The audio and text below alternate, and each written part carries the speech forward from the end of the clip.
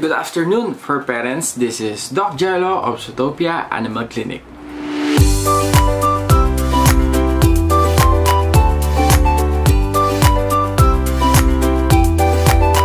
And for this video, I am going to discuss about yeast infection. Yeast infection in dogs is very common. It is caused by a fungal microorganism called Malassezia. So, this yeast is a normal commensal ng katawan ng mga aso. Ibig sabihin, normal lang po na mayroon silang yeast sa kanilang mga balat. Except that if the number of microorganism or that fungus may grow in some circumstances.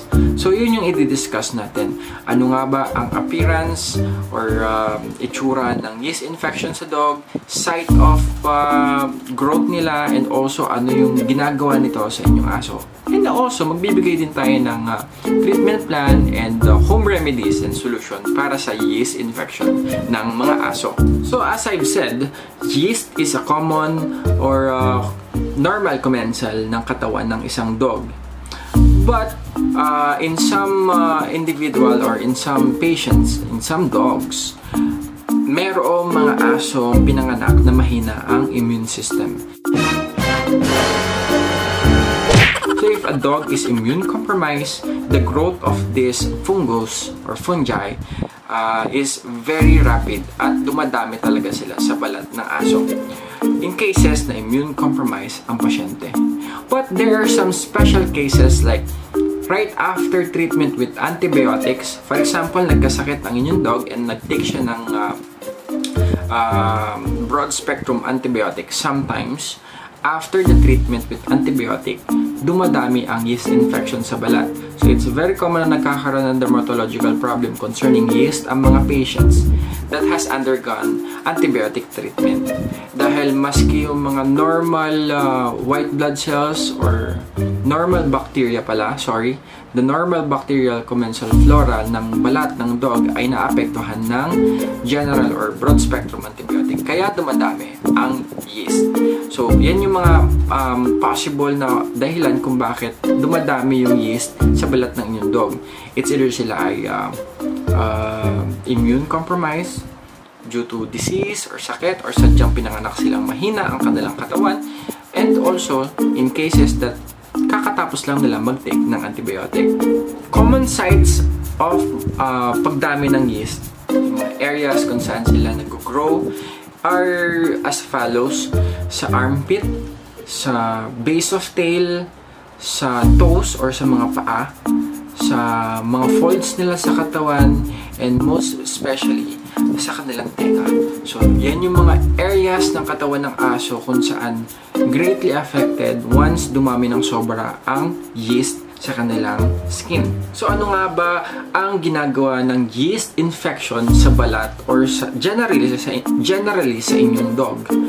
First is redness or namumula. Makikita nyo yung tenga nila, it's very red at makapal. Sometimes meron silang kinikreate na crustings or mga balakubak. And also, nagkakos din po ito ng greasy hair coat.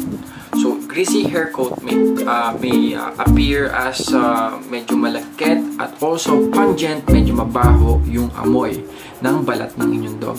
It could be tentatively maaaring mange infection. So, we have to rule out mange infection din first before, dahil sin din sila na nangyayari. Pero most commonly ganon. Namumula, greasy, mabaho, and also, of course, nandyan ang extreme na pangangate. So, sobrang stress ng dog ninyo, siya ay nadidepressed, hindi masyadong kumakain, and also, nagkakaroon siya ng mga sugat sa katawan, of course, dahil kinakamot niya to restlessly, sobrang kate ng kanilang balat, nakakaawa. Kaya, napakatindi kapag lalo dumami ang yeast sa katawan ng inyong dog. And in chronic cases, makikita nyo yung appearance ng balat ng isang dog na mayroong yeast is itim. So, nangingitim yung surface ng kanilang balat permanently. So, in chronic cases yan, ibig sabihin matagal na meron siya nito at hindi nare-resolbahan hanggang sa gumagaling na lang yung balat, babalik ulit, hanggang sa magkakaroon na naman. And it's very hard. Imagine that restless ka because sa pangangate. Yun nga lang, kinagat ka ng lamok dito sa kung saan man sa parte ng katawan mo. You are restless. Gusto mong kamutin. Kamusta naman yung buong katawan mo? Nangangate. Base of tail, folds, paa, tenga mo, sobrang kate. And sometimes, yung pangangate sa tenga nila, it could result to auricular hematoma. Or yung lumalaki yung tenga nila. And it's a big problem because nare-resolve lang yun through surgery. So, sa head shaking and sobrang pangangate and scratching nila sa kanilang tenga, it could cause that big problem, oral hematoma. So, we really have to make this diagnose, or we have to bring your dog to a veterinarian para makita at ma-diagnose at magamot ng akma yung inyong pasyente. Para yung mga ganitong problema, stress and problem talaga na nakakaawa yung mga aso, maresolbahan agad-agad. And then, now, let us proceed with the treatment plan. Paano nga ba ginagamot ang yeast infection sa mga aso? Sometimes, removal of sugar in their diet is beneficial because ang yeast is fungi that feeds with glucose.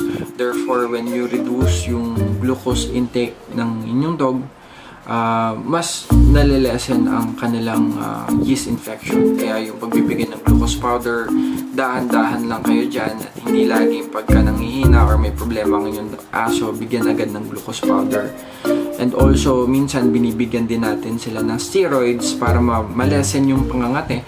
But before giving those kind of drug like steroid, we have to assess or rule out first yung mange. Because if may mange siya, mange parasite sa balat, baka mas lalong dumami.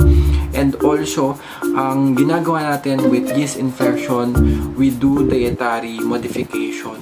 So, we give a more nutritious food sa kanila because sometimes nga, sabi ko nga, ang pagdami ng yeast is due to their weak immune system. Therefore, if your dog is not having enough nutrition, therefore yung kanilang immune system is weak. And sometimes immune booster is very helpful para mapataas natin yung resistensya ng inyong dog.